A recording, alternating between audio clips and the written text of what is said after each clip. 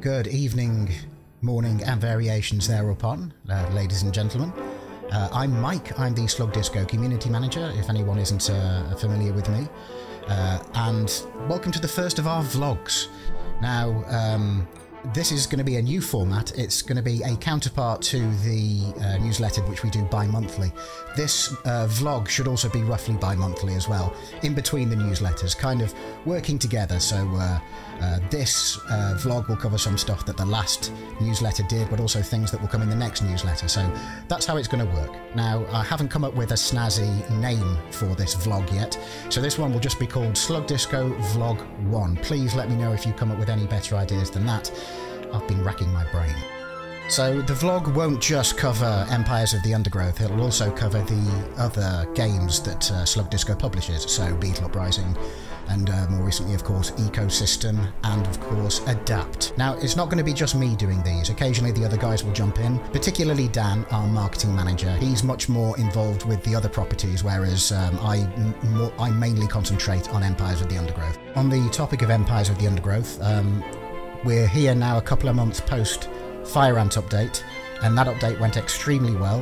It was almost universally well received. There are some issues with balance that some people have been concerned with, particularly with food amounts given by creatures. We haven't had our internal discussion yet to decide what, if anything, we're going to do to redress that, so that'll come in a future vlog or newsletter. We'll talk about that. But other than that, everything went down very well. Particularly you guys love the artwork and the music, and the more kind of cinematic feel to the end of level animations there. It's been fantastic to see the feedback and everything, so thank you very much everyone who's got in touch. You're probably interested to see what we're doing next with the project. Well, obviously the project will end at least to get to version 1.0 when tier 5 is released, and we're not quite ready to talk about the ants that are going to be featuring in that part of the game yet. But in the more immediate future we have a few things to discuss. So the most pressing priority for us is a feature that's long overdue, and that is a tutorial mode to the game. By far the biggest reason that people give for refunding Empires of the Undergrowth is that we've not got great onboarding or a tutorial system, and also lots of people, to be honest, don't read the tips that pop up in the corner. And so you can see on the screen now just some footage of tutorial mode as it currently stands.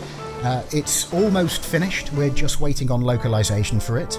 Obviously we want all of our supported languages to have the tutorial at the same time. It's also time for us to get back to releasing our semi-regular extra levels. In the not too distant future at all, you're going to get Adventure.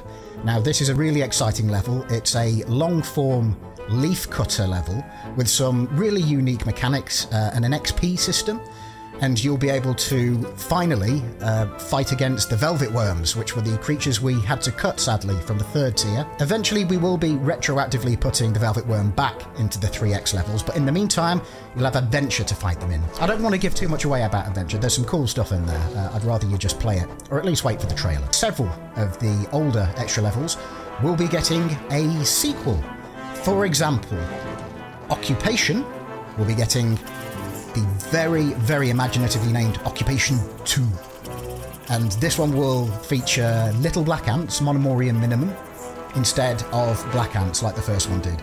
But the style will be pretty much the same, but with a few twists and turns. We're not going to do just a carbon copy.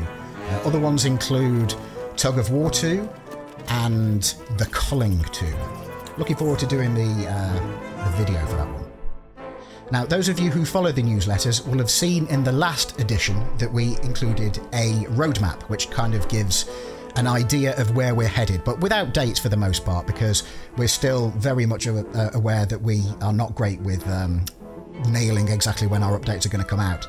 So for the most part you'll notice it's dateless. Things will be released when they're ready, and you'll get a little bit of notice for most of it. The largest, fairly nebulous part of the roadmap is called the Great Interim Update Period. The biggest component of this is by far going to be changes to Freeplay. Now, it's not a gigantic, massive overhaul this time, but Freeplay will be getting plenty of new additions, new Uber creatures, new maps, at least one new map. John's working on one called The Wetlands, which will be themed in the swamp. And then, of course, plenty of things like the main one being the updated AI.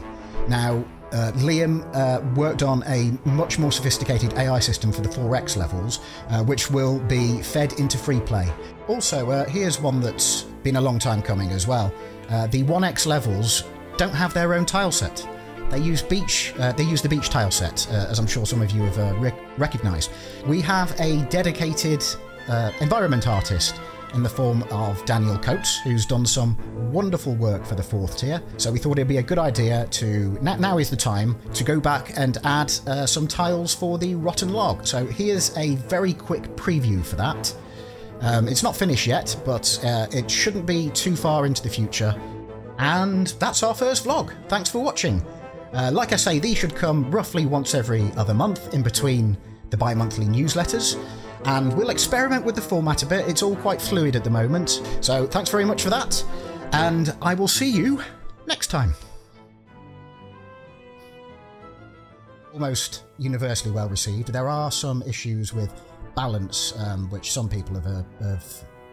There are some issues with balance, and also lots of people, to be honest, don't read the tips that pop up in the corner. We know you don't do it. You should, but you don't. Fight against the velvet worms, which were the creatures we had to cut, sadly, from the 3rd tier, because they had a unique movement system. First and foremost, we are long overdue this feature. We are introducing... Holy there's a fly.